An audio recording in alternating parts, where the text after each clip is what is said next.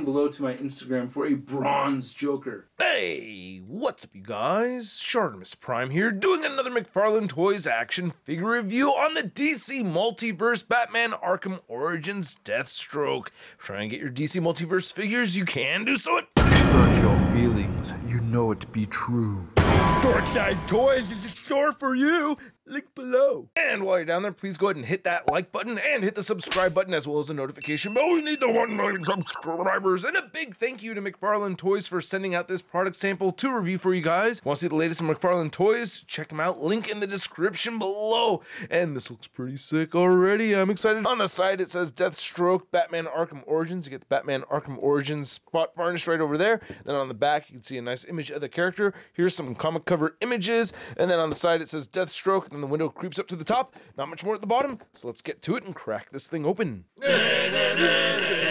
So we get 3 accessories over here. We get the trading card, your standard issue DC stand, and then you get the sword right over here. And unfortunately, this is it. Just these. Well, you do get a coffee stain, but I wish we did get more accessories. On the back right over here, there's a read-up on Deathstroke. If you want to read it, go ahead and pause it right now. And then you can see the sword right over here, you know, painted with this nice gunmetal gray for the blade. And then you get the black handle right down there. So that looks pretty cool. I just wish that he came with more accessories, and I am a little bummed out about the weapon storage for this.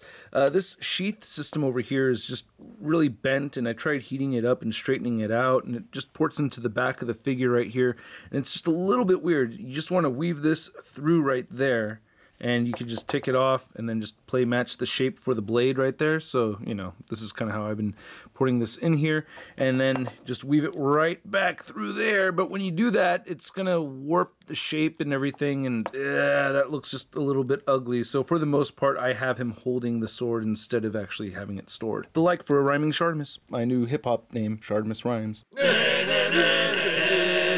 So at first, I wasn't the biggest fan of this metallic orange color on the figure. I thought it wasn't saturated enough, but after taking numerous photos of the figure, I'm pretty happy with it. I actually really like how it looks a lot, man. That is very cool. Nice clean paint apps for the flesh tone in the eye right there. The texturing on this side of the mask looks great. I love this added detail right here of some scarring going on. So that's really neat, or battle damage, I guess. It's not a scar if it's your clothes, right? Or if it's your mask, but yeah, you can see some more damage and everything on the side right there. That looks great with the sculpted detail, man. And then there's a little whole bandana tassel-y thingy right there on the back of the figure. Did want to show a comparison next to the DC Collectibles Arkham Asylum Deathstroke, so you could see those two side by side. So there you go, and I am really liking the detail that we're seeing on this, especially with this whole Kevlar texturing thing going on that we see throughout. That looks cool. I like the straps right here. That's awesome. Looking at the shoulders and the forearms and everything. I love that they have the sculpted chainmail right there in the joints, so you could see that right there, or even on the inside of it, you could really see it. So that's very cool. Loving the little, you know, battle damage again, man. And I love this metallic orange now. At first, it really did throw me off, but yeah, I really do like it. It looks sick. Very, very cool. And I love how they were able to get that on those joints right over there. And it's fairly consistent throughout on the whole figure. Looking at the belt and everything, looks really good. Here's something that I really don't like. We have a gun that is not removable from the holster. I hate that. I hate that so much. Big time bummer for me right there. But the legs look dope, and then you get a grenade on the side. There's the Deathstroke butt. You can see that sheath again right there for the sword. Here's looking at the back of the legs. Did have to heat this up to get these knee joints really to work as well as I wanted them to.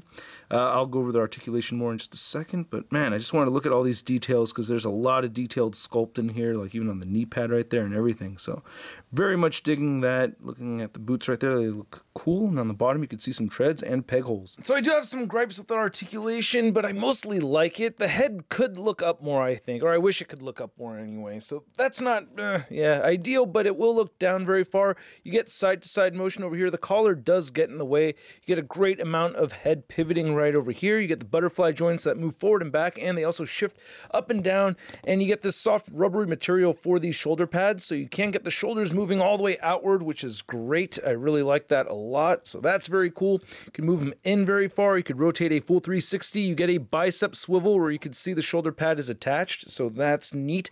You get double jointed elbows, then the wrist turns side to side and hinge horizontally or up and down, depending on how you have it configured. There is no mid-torso articulation at all. We just get a waist cut over here. So you can turn the waist side to side, you could pivot right over here, and it'll move forward, and it's made out of a fairly soft material. Move forward that much and back that much. I do wish there was more articulation in the torso, but you know, there's a lot going on with that waist joint. Hips move outward that far, and you can get them kicking forward that much and back all the way. No upper thigh cut, you just get a little bit of wiggling. I really wish they can add a cut to the upper thigh. And then you get these fairly stiff double jointed knees. I did have to heat this up, especially to get that top knee joint to really move, and right now it's kind of stuck on me. So that is a frustration, but that second knee just moves a whole ton easier. The ankles move down, you can move them up, you can turn them side to side, and he has ankle pivot and toe articulation. Now to measure out this Deathstroke figure, you can see that it is standing just a bit over the 7-inch mark, a little bit closer to 7.5 inches actually. And then for an Arkham Origins Deathstroke comparison, we have the McFarlane Toys version and the DC Collectibles version that came out many years ago. And these are both Arkham Origins versions, right? I don't think we had one in Arkham Asylum or another game, but I think they're from the same game. And I do really like the details that we're getting right here on this figure, a lot more so than with this one. While I did like the battle damage, just over time, it just looks like a lot of veins and stuff like that. So getting actual sculpted battle damage right over here with this one, I do prefer that more. There's some things going on with the articulation with this one I kind of wish this one had, but overall, this is still the easier figure to work with. The biggest thing that this one has over this one is the accessories. I mean, he's properly loaded. He's got the sword, the staff, the gun. This one just has the sword and that fake gun, which I hate it when companies do that. Then for another Deathstroke comparison, we have the DC-UC Mattel Deathstroke from the comics right over here. This one has the two guns, the staff, and the sword. So yeah, again, for me, with my experiences buying Deathstroke figures, and I'm not showing off the amazing Yamaguchi one, but that one came with a ton of accessories. It's an import, you know what I'm saying. But anyway, I wish he still had more than just the one weapon. Then here's the Arkham Origins Deathstroke next to the Arkham Asylum Batman. I do have the Arkham Origins Batman that I'll be reviewing later on, but I gotta say, I really like the height difference between these two, even though they're from two different games. I mean, really, I'm happy to see that McFarlane Toys is getting better with the scaling, so this looks dope, even though I wish Batman was just, you know, maybe a hair taller, but again, different games. Later on, we'll see how the Arkham Origins Batman looks like next to that one. And then here's the Arkham Origins Deathstroke next to your average 6-inch scale figure. We have the Marvel Legends Big Time Badass Spider-Man. Deathstroke, huh? It's a little pornographic. Something with that BDSM mask you have over there. You DC people are getting nasty. I'm out of here. So I hope you guys enjoyed watching this video. If you did, please show some love and hit that like button and hit that subscribe button as well as the notification bell. And a big thanks to all these people over here that are showing extra love supporting via crowdfunding. If you're interested in helping this channel grow, check it out. Link in the description below. And this figure looks dope. I really like this a lot, man. The aesthetics are my favorite part. However, I am bummed out about the lack of accessories. So there are things that do bum me out a little bit, but it looks really freaking cool, man. I love the detailed sculpt and all the battle damage. The paint apps look really good. The articulation is okay. Not the greatest, not the worst by any means at all. So I was able to get the figure pose and most of the poses I wanted to get him into. So I'm pretty content with that, not stoked for it, and not especially upset about that. So I think overall it's a pretty decent figure, man, especially if you missed out on the DC Collectibles one. I don't know how much that's going for in the aftermarket, but yeah, if you want to catch up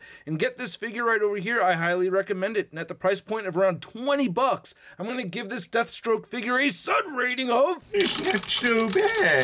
And I'd like to know what you guys think, so please let me know in the comments section below. If you want to see the latest in action figure news and a photo gallery of images from this review, you can find it over at toynewseye.com. And if you want to follow me on social media, you can check me out on Instagram, Twitter, Twitch, and Stardust. And I will catch you guys later. Peace! Posing action figures, I'm posing action figures, I'm posing action figures every day. I'm posing action figures, I'm posing action figures, I'm posing action figures, it's okay. That's crispy.